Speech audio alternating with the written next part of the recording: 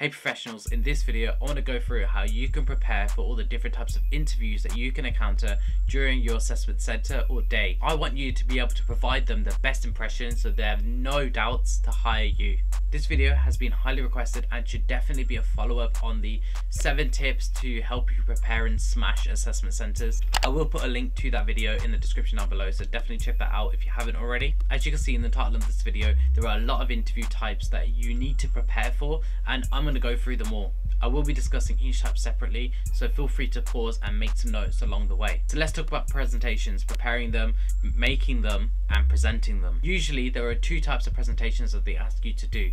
Present something that you're familiar with, so that can be your dissertation, a hobby, an interest, or it could actually be a solution to a business problem that they may have. If you are presented with a choice of topics, then I'd recommend you choose something that you're highly familiar with. I wouldn't go for something that you don't understand just because it will seem impressive to them, because at the end of the day you won't be confident in delivering that presentation and you might even stutter on some follow-up questions that they may ask you at the end. It's always better to present confidently on a topic that you fully understand than something that could be just complicated and requires more work. Before I go through the structure of the presentation, there are 4 things that you need to be finding out: the topic of the presentation, the length of the presentation, what resources can you actually use in order to create this presentation, and finally, who will you actually be presenting to. So when you found out those things, let's talk about the structure.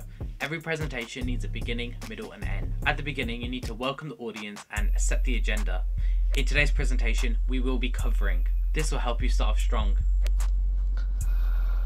Okay, today we're going to be talking about PowerPoint.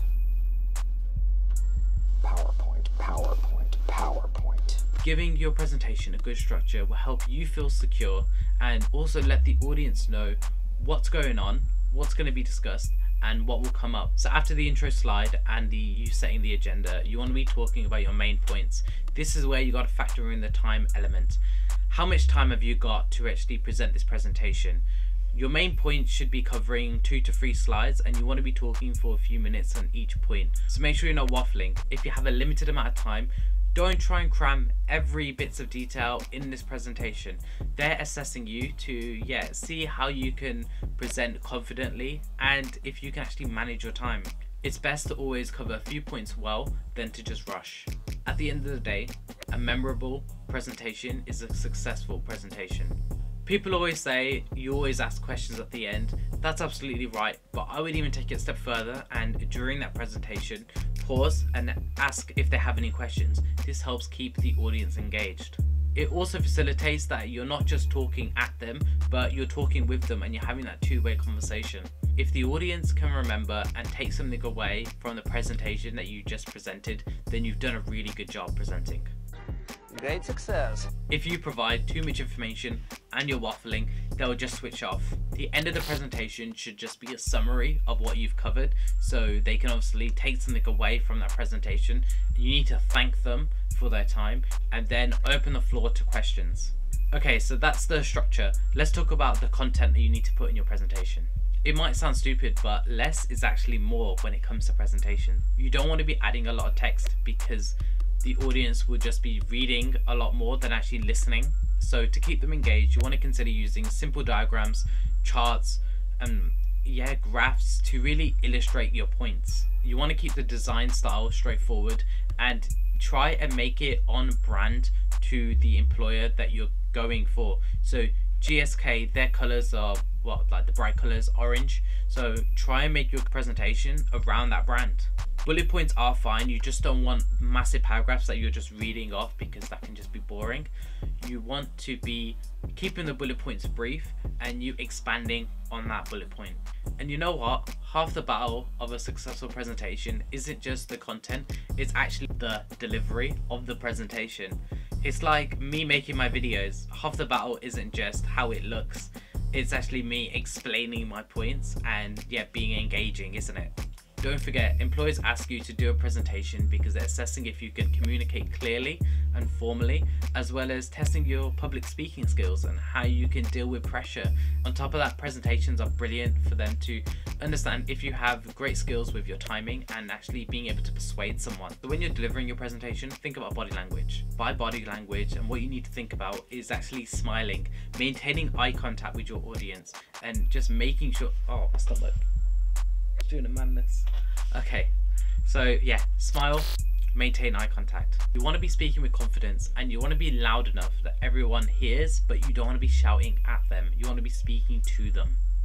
If you're like me and you generally speak very fast, then doing that presentation, you're going to be a little bit nervous, which is okay, but you are going to be a little bit nervous. So what you can do is, if you feel like you are speaking faster, then just take a deep breath, breathe, pause, and just let the audience absorb what you just had to say. This will help you keep your mind on track as well. So you also want to be aware of your hand gestures. You don't want to be fidgeting a lot or like biting like this maybe, and you don't want to be like looking away and not giving them eye contact, because that's just poor body language and you're not really keeping them engaged. You're probably thinking, oh well, how can I actually understand what my body language is like? Well, you need to practice. Unfortunately, you need to practice with a range of different people, because then you can get their opinions on how you present. Practice with someone sort of senior, someone that's actually working in a role where they actually deliver a lot of presentations. That is valuable advice. Make sure you do your presentation like you're standing and you're seating, like you're at a concert. That doesn't really make sense, but you want to make sure as well that when you're practicing your presentation that you know it. You want to know 90% of your presentation off by heart, and the 10% is just there to look at your notes and just to rejig, okay, yeah, this is what's coming up. Practicing will also get your timing right and will measure the pace of you speaking.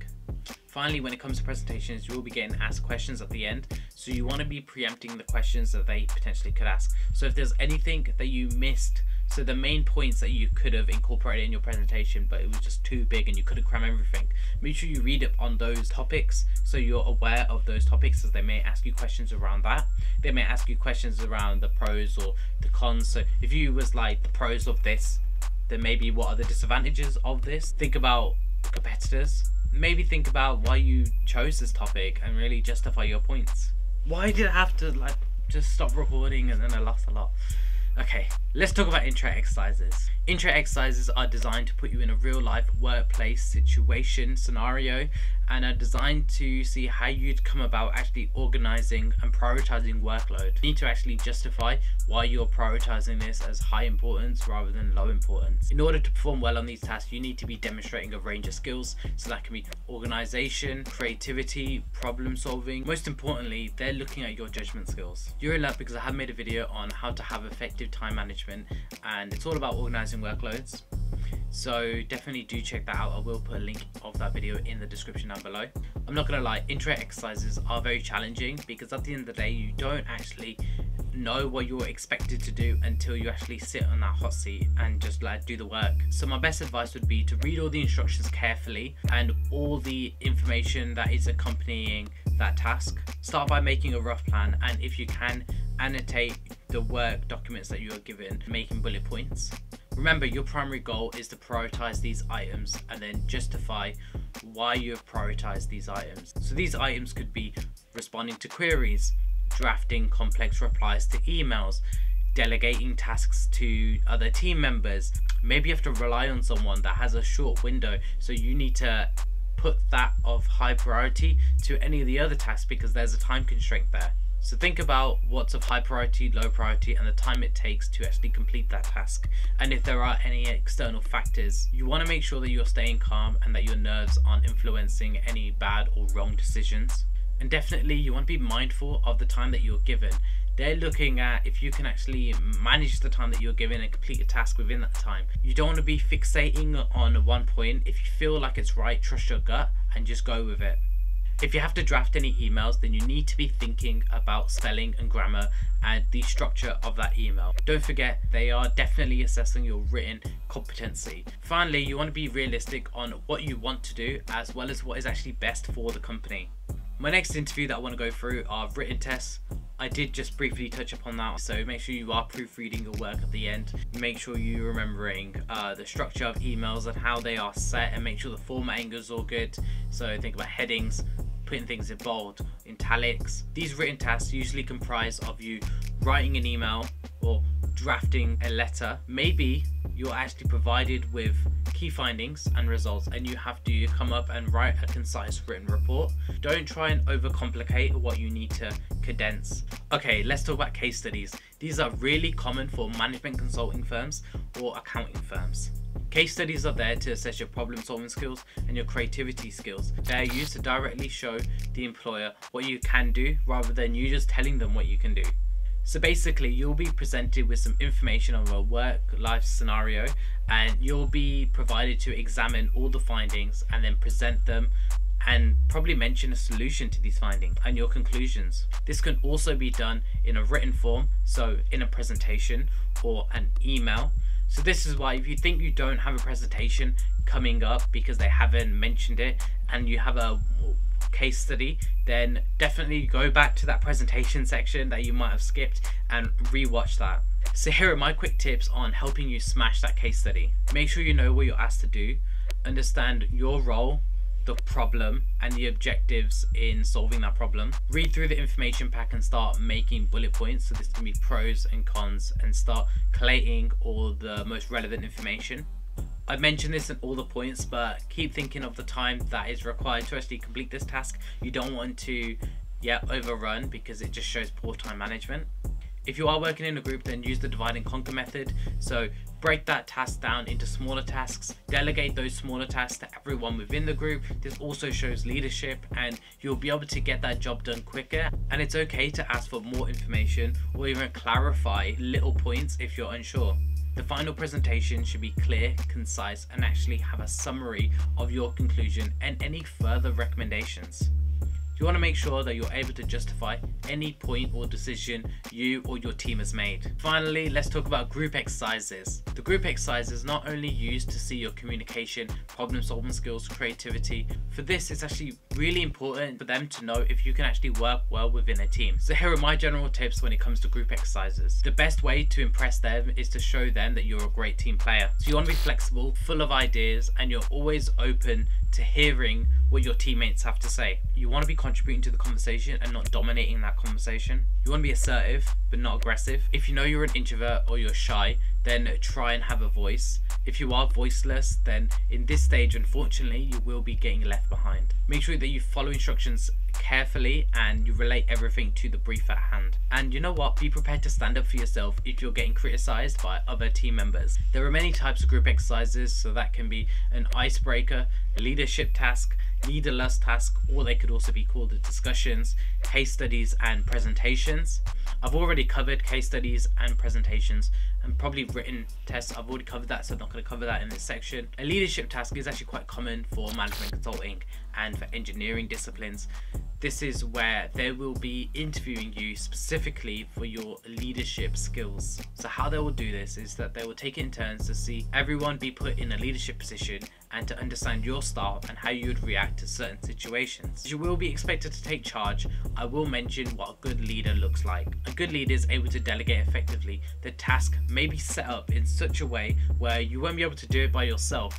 So you'll need to understand and actually use the divide and conquer method that I said previously.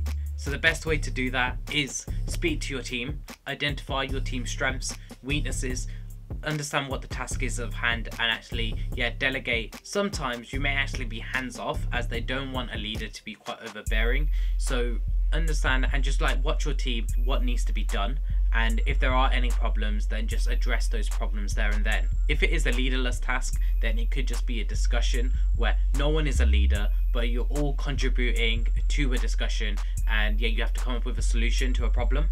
Here, it's all about communicating effectively and making sure that every voice is also heard, and you're not being too dominant that you have to lead the conversation. Remember, you're constantly being monitored. So you want to be starting sentences like, another approach would be, here you're demonstrating that you're accepting another person's point of view, but you're also adding on and building that point of view. Make sure you're not completely dismissing someone when you say another approach will be.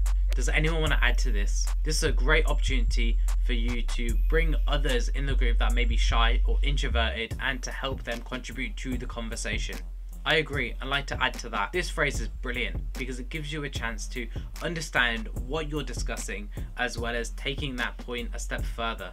So be careful that you're not just waffling or just repeating what someone else just said. And finally, if you have a conclusion, then you can say to the recruiter, we seem to agree and we'd like to take the following action, and explain what that action is. So you could actually be the dominating person right at the end to say that you completely understand what the discussion was and this is what you should be taking action for. This shows to them that you want to drive the task forward and also shows your leadership skills. It's super vital in the leaderless task or discussion that you're not too quiet and you are pitching up ideas. Finally, a group exercise could be comprised of an icebreaker.